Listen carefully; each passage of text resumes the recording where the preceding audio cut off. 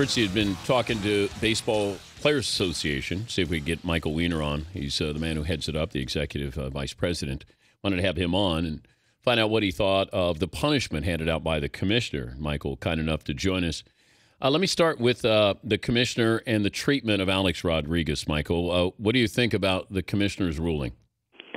Well, on the one hand, he could have been much more unfair than he was by passing out one that lasted for a year and the 50 days. On the other hand, what he did, frankly, we feel was inappropriate and almost ridiculous. When you look at the penalties that have been meted out in cases that have been decided by the commissioner's office, along with the Players Association, nothing comes close to 211. Have you talked to the commissioner? I have not. What would you say to him? Look, he's entitled to do what he wants to do. I would probably see if there was a way that he could work this out. Both sides tried to work it out unsuccessfully. And I think it's best for baseball to work this out. If we can't, he'll go to hearing, and having the case go to hearing isn't the end of the world. But I would probably talk with him about trying to work it out. I'm just trying to understand, where we are with all of this, Michael, because I thought the worst enemy with the whole drug culture was the Players Association itself, because now you got guys who are standing up and they're angry when they should have been angry a long time ago, because this didn't happen overnight. I want to push for 2 strikes, you're out. You get popped first time, it's 100 games. After that, you're done. Why do we keep enabling these players? Because in any other walk of life, Michael, you don't get this many chances. Look, there's an argument for that kind of penalty structure. There's an argument for an even greater penalty structure. There's an argument for the one we have in place. When we have our executive board meeting this December, we're going to hash it out and decide what we want, and then negotiate it with the commissioner's office. Well, what would you suggest as a deterrent? Because this isn't a deterrent. Ryan Braun's getting $100 million, and he'll be smiling in spring training. A-Rod is still going to get paid. He's gotten away with this, got paid. A lot of these guys, Melky Cabrera, and, crime pays. Yeah, I'm not sure whether crime pays or whether I'm for more difficult suspensions. But it really doesn't matter what I think. What matters is what the players think. And, we had our last real discussion about it in spring training.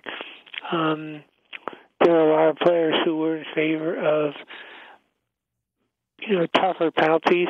There are a lot of players who weren't. So we're just going to have to see.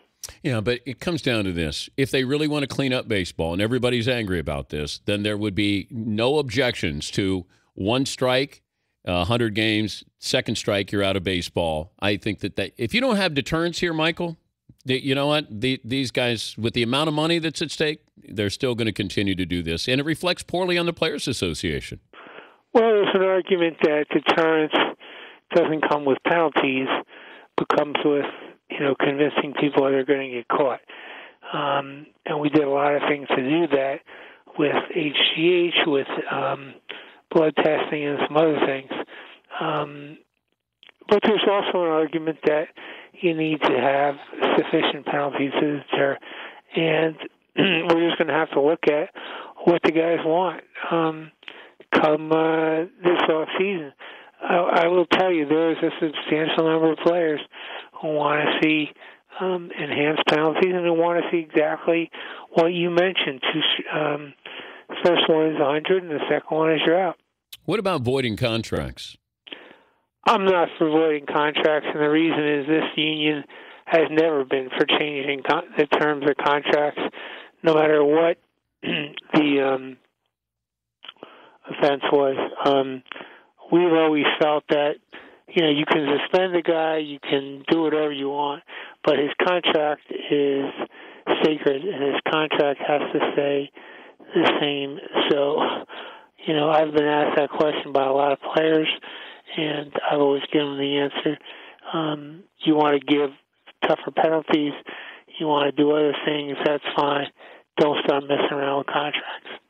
Michael Weiner, the executive vice president of the Baseball Players Association, joining us, Dan Patrick Show. How much does it concern you? You're seeing a lot of these kids from the Dominican Republic busted.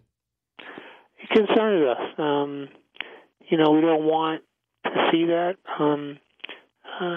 But I got to tell you, from talking with a lot of experienced Dominican, Venezuelan players, particularly Dominican players, they don't think these guys that are getting caught are victims.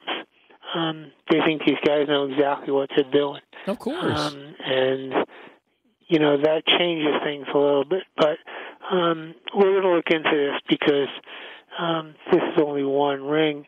But it's a little bit concerning that it's so based on Dominican players. Do you think the commissioner tried to make an example, or is trying to make an example of A-Rod? I think he is. I think he's sort of had it with A-Rod, and a little bit of that has shown so far. But no question, 211 days will make an example of anybody. It seems like it's personal, Michael. I think there's an element of that. Not that much necessarily, because again, they lowered their penalty, I would assume, because I know they were talking about as much as life. But I think there's a personal element here, yes. Thank you for your time, Michael. Good luck with the challenge ahead. Thank you. Take care. Michael Weiner, Major League Baseball Executive Vice President.